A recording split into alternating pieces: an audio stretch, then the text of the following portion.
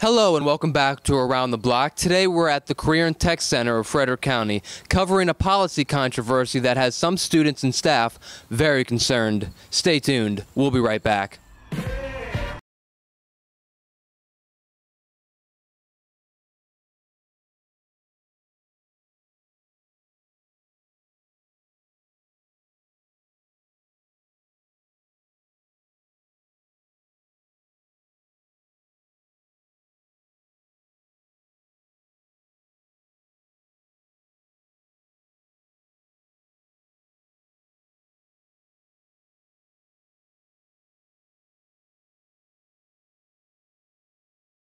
Once again, welcome to Around the Block. My name is Levi Trumbull, and this is the show where we cover key events that happen around the Frederick County area and more.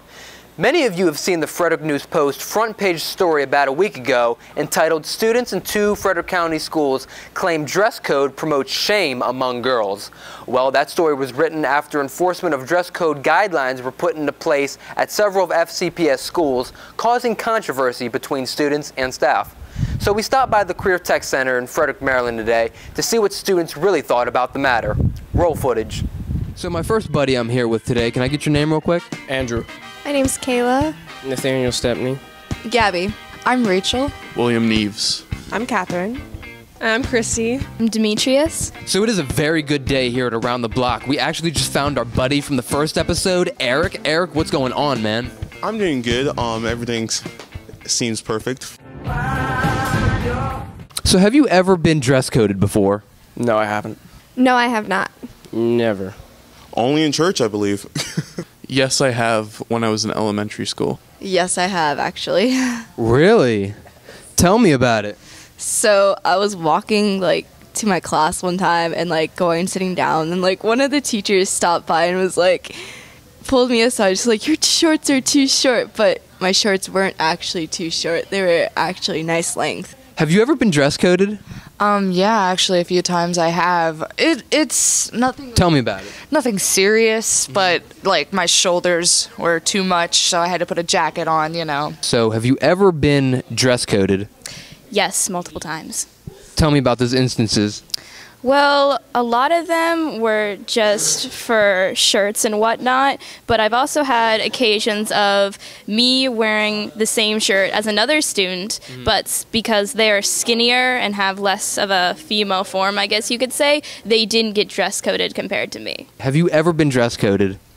In middle school, yeah, I wore pajama pants to school and they made me change. Really? Yeah. And you? I've never, because my mom works for the school system, so she would be like, hey, you can't wear that. What is your opinion of a dress code? I think it's good sometimes, but other times it's just ridiculous. I think it can be helpful, but sometimes it's just ridiculous. I think it's to prevent bullying from people who has different types of clothing that can't afford it and stuff like that. Some clothing, I think it's ridiculous that they really dress code people on, because it's not that much. It's okay, showing a little bit of shoulders, so what? How is this sexual to all the guys? I mean, I think it's a good thing to have within reason, but I think lately it's been going a little too far. Really, I feel dress codes are really for teachers and staff, so they feel comfortable, not really for students. It's all right, I guess. I mean, I don't really mind anything by it. I think it's stupid, because what's wrong with a little shoulder, am I right? Anything to add? I completely agree. Just a little bit of shoulder. It's not like the guy's gonna be like, dude, whoa! And now I'm here with one of the staff members. Mrs. Jacob. I work in the guidance area here at CTC. Very nice. So tell me a little bit about what the dress code is and explain its importance. Well, dress code is basically a code of conduct for our students on how they should come to school without pushing the limits. Do you think, at the end of the day, FCPS just tries to protect their students? I guess that's a little bit debatable. Honestly, though, I do feel like what I said before. They're trying to protect their staff members. Yeah, I mean, dress code does lead to less bullying. At the end of the day, yes, but I think the way they do it is overkill.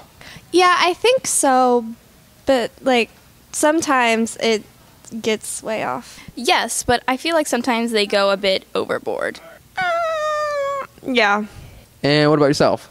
I think that they think that they're like protecting the students, but really no one cares like if you show your thigh or your shoulder.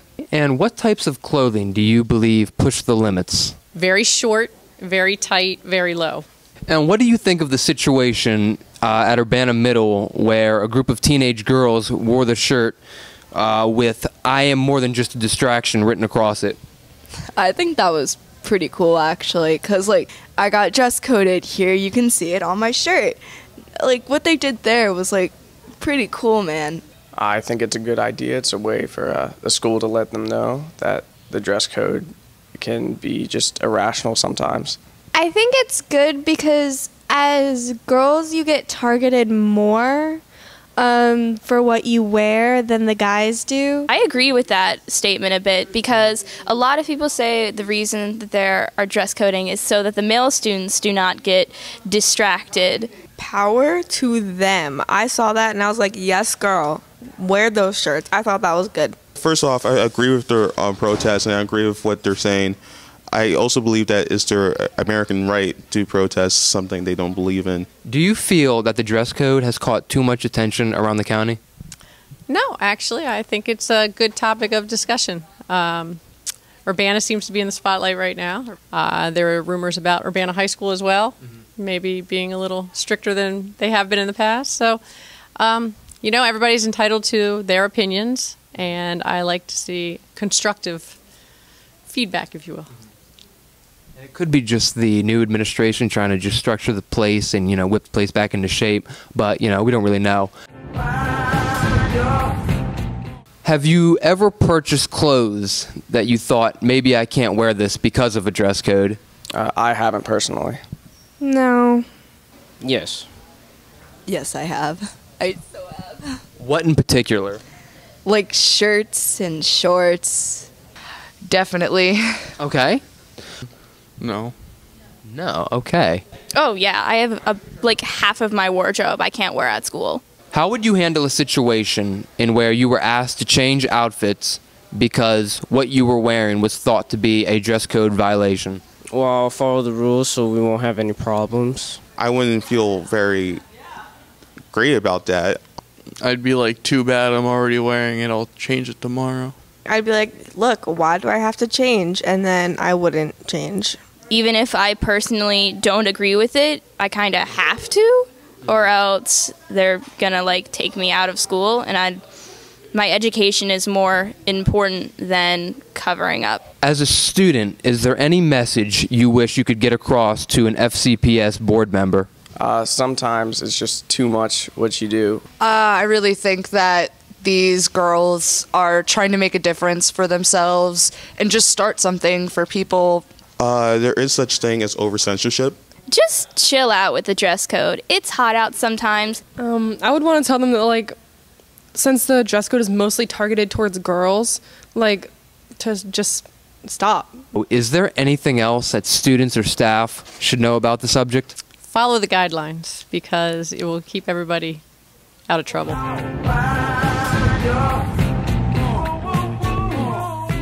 So today, for the most part, we saw students give their opinion professionally about a debatable subject that's on a lot of people's minds right now. And in closing, it's important to remember that we live in a society where we can express those opinions freely. And that'll be all for today's episode, and we hope that you will join us the next time we go Around the Block.